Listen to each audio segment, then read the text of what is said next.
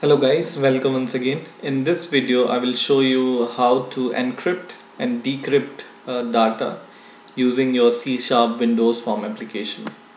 So let's first quickly see what encryption means according to Wikipedia. So in Wikipedia, if you search for encryption, then according to this line, in cryptography, encryption is a process of encoding messages in such a way that hackers cannot read it, but the authorized party can. So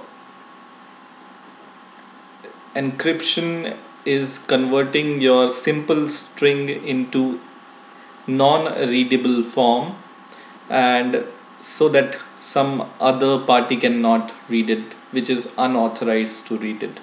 But if the authorized person, which has some secret decryption key, he would be able to decrypt your encrypted data.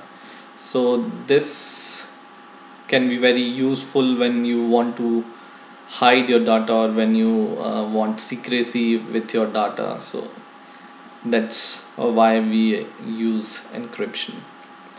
And I will also want to show you what type of decryption or encryption we are going to use.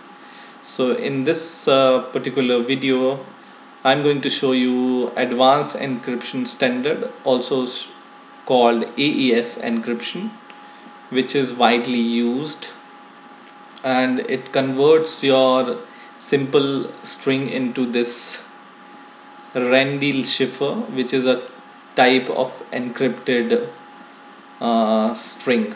Okay, and if you want to know about AES and encryption, then you can also Google it and see on the Wikipedia page for more explanation. So let's see the code. So what I have done is I have taken three labels. One, I named it as simple text, second as encrypted text, and third as decrypted text. And I also have taken three text boxes. One, in this text box I will enter simple string, and when I press this encryption button, it will convert it into encrypted string. And when I want to decrypt that, then I press this button, and then it will decrypt the encrypted string, and once again it will show you in the original form in this text box. So these two buttons I have taken, these three text boxes I have taken, and these three labels I have taken. So take these all tools, and I have also changed the name of these text boxes according to their use. So first text box I have named as text box plain text, because it was used, or it is used to contain plain text. And second text box is for encrypted text, that's why I have named it as text box encrypted text. Okay, and in the same way, third text box is for decryption of data. So I have named it as text box underscore decrypted dot underscore text. Okay, so just change the name so you will not be confused. Now the coding. In this video I will show you how to encrypt your data, and in the next video I will show you how to decrypt that data. So let's just double click this encryption button, and you come to the encryption button, click event. Here we are going to write our encryption code, but first of all we need to include some namespaces. So write using, go at the top, and here you write using system.security.cryptography. So this is the cryptographic library we are going to use in this code. So just import this library and just write this code at the top of your code. Once again to the form, and then double click this, and in here we will write our code. But before that, I'm going to declare some global variables. So I will go at the top after this form declaration where my initialize component is there, and there is a declaration of my form function. Below that I will just declare these variables. So declare these all variables. First is string, which is, and I have given the name cipher data, so it will contain our encrypted string data into this string variable. Then declare byte array, and I named it as cipher bytes. Then once again bytes, plain bytes. Third byte array is plain bytes 2, and fourth byte array is plain key. Okay, so declare these variables, and I have declared our object also, symmetric algorithm DES obj. So declare this also.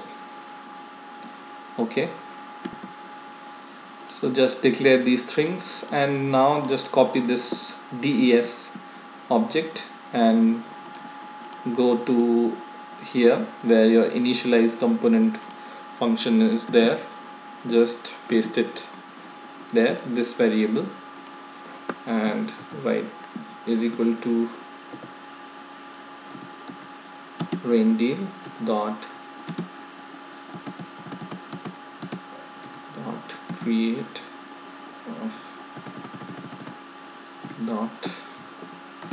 create bracket and bracket closed. So just declare this object here. So when your program will be run, or when you run your program, this object will be called when you first run your program, and this will run throughout your program. So just write this and this, and now we will write the code for encryption. So double click this button once again, and in here write this code. So this is the cipher data, which is string variable which we have declared above. So I'll show you this variable we have just declared, cipher data, and in this cipher data string variable we will transfer the plain text. So this is the name of your text box, this one, and dot text. So whatever we enter in the text box as a simple string, it will transfer that string into this variable. And then write plain bytes is equal to, plain bytes is also we have declared above, is equal to encoding dot ASCII dot get bytes, and just copy this variable and paste it here. And in the third line write plain key, which also we have declared above, is equal to encoding dot ASCII dot get bytes, and in the bracket we will pass the custom key for our encryption. So this key will be contained only by the authorized person, and this key has some size, fixed size. I have given it the size of 16-bit. So 0 1 2 3 4 5 6 7 8 9 10 11 12 13 14 15. So 0 to 15, so total 16 characters are there. Okay, so just provide your key here, which should be the multiple of 8. Okay, and then write DES object, which we have declared above, the object for Rijndael dot key is equal to plain key, which is this variable. So we are passing in the Rijndael object key from here. Okay, so this object dot key is equal to plain key, and in the next line write obj dot mode. So this is the mode for encryption is equal to cipher mode dot cbc. You can also provide some other modes like CFB, CTS, ECB, and so all the description you could be able to see here, and whatever kind of cipher mode you want to select, just select according to yourself. Okay, I am just selecting CBC mode. Okay, and then write DES object, which we have also declared above, dot padding. This is a padding for your text, is equal to padding mode dot pkcs7, which is a standard padding mode for your encryption. Then write system.io dot memory stream and give it a variable name ms is equal to new system.io dot memory stream bracket and bracket closed, and in this next line we will declare crypto stream is cs is equal to new crypto stream, and in the bracket write ms, which is this variable, comma des object which we have declared above dot create encryptor bracket closed, comma crypto stream mode dot write.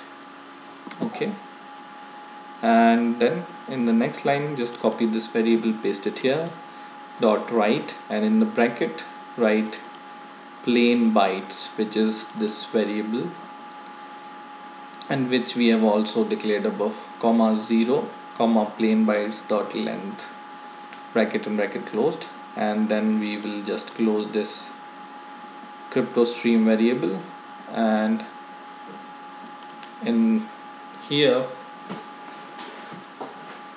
we will pass our stream memory stream into this byte array. So this also we have declared above, cipher bytes is equal to ms dot to array bracket and bracket closed, and then write ms dot close. So we are also closing our memory stream, and then we are just passing our cipher byte, which is this variable, into our text box for encrypted text box. So write text box encrypted text, this is the name of the text box, this one, second text box, and then dot text is equal to encoding dot ASCII dot get string, and just pass this variable here. So this all is the code for encryption. So if you want, you can just copy the code,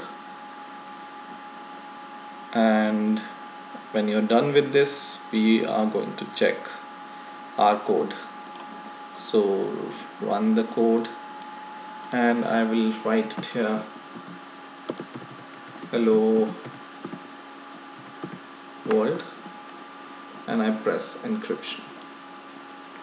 So you see it has converted our normal string into a encrypted strings which cannot be read by some unauthorized person. So that's it about encryption, and this decryption code I will show you in the next video. So stay tuned and please rate, comment and subscribe. Bye for now.